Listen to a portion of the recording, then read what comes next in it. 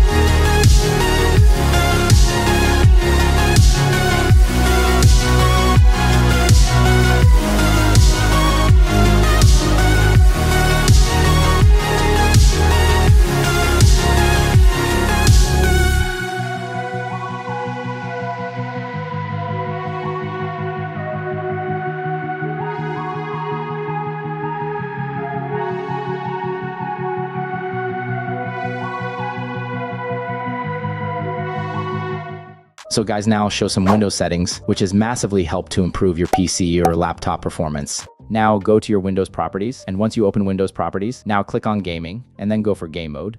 Now turn off your game mode. And I know everyone says about to turn on your game mode, but in my experience, when you turn on your game mode, it will reduce your FPS. So I suggest to turn off this nonsense setting. And now go for graphics. And here you will find out Fortnite. So click on it and set as high performance. It will really increase your FPS. So now go back into the gaming tab and go for game bar. Now turn off this.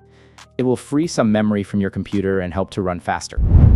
Now again, open Windows properties and go for advanced system settings. And now click on settings and then click on adjust for best performance. And then check these two options, show thumbnail instead of icon and smooth edges of screen fonts, and then hit apply and click OK. Now download this optimization pack, link in the description. It will improve your gaming experience. And don't worry, it's completely safe. It's just Windows advanced settings convert into registry files. And other than if you are not comfortable, then you can create a restore point. If you face any issue, then you can restore your system.